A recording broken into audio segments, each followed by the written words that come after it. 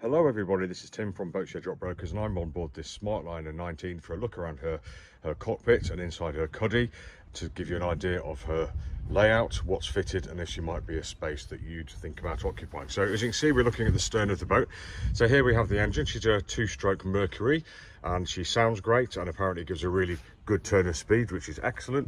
And just while we're looking over the back, we can see we've got the lid to the lifeboat well there. So I'll just move into the cockpit and you can see that we've got a window for that too, so that's really handy, and also the main isolator to the starboard side there.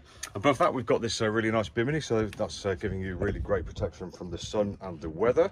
Very nicely stowed, and just beneath that we've got a sort of a quasi cockpit locker which lifts up, which I can't do single-handedly, but behind it we've got the battery stowage, and to the port side of it we've also got the fuel tank there as well. Really handy. In the port aft corner of the cockpit we've got this nice cockpit table, so really handy for picnics or chopping up your bait, whichever it is you'd like to do. We've got cup holders in there and it looks like this does remove and fits inside the cuddy as well, so you can sit and eat or do whatever you'd like to do in there as well. Nice non-slip textured deck as well. And if I just move back to the port aft corner and move you back with me, you can see we've got a really nice sized cockpit here, fairly high coaming, so we're feeling reasonably protected from the sea, but lots and lots of space, nice and easy to get in and out of, and room for fishing, room for picnics, room for family, etc, etc. Very good. Now we have 2 chairs in here, one for the helm's mate sitting here, they both swivel around, and one for the helm, him or herself there. If I just sit myself down in the helm seat, we can see we've got the throttle to starboard with the kill switch, really nice. And actually if we're looking down the side of the boat, we've got a great view all around port and starboard through the windows at the front and over the back, so really nice for manoeuvring. Nice handhold here, so where we've got something to grab onto in that inclement weather. And if we just look down at the helm console, we can see that we're wheel steered. We've got this very nice recent Raymarine system, so a bit of a feature for this boat, and a bit of a dashboard with a holder for your suntan lotion, etc. We've got the engine speed, the trim gauge there, and the electrical panel there too. Really good, all compact and in its place and well accessible for the helm.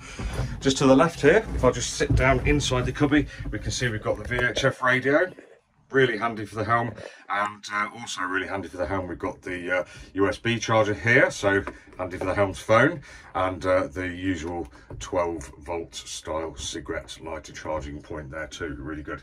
Now on the starboard side, inside here, we don't have cushions, but what we do have is cubbies port and starboard fiddled, so we can get all of our bits and pieces in there, hopefully. We've got a locker to starboard here, bit of stowage in there, nice deep locker to forwards there, more stowage, and on the port side we can see we've got more stowage in the form of a locker there. I'll just lift the lid so you can see, give you an idea. There we go. They look like watertight lockers, and we can see a few items of safety in there. So yeah, plenty of room for stowage on this kind of boat, and all looking good. So if you just look back from inside the cuddy, we can see where I'm sitting.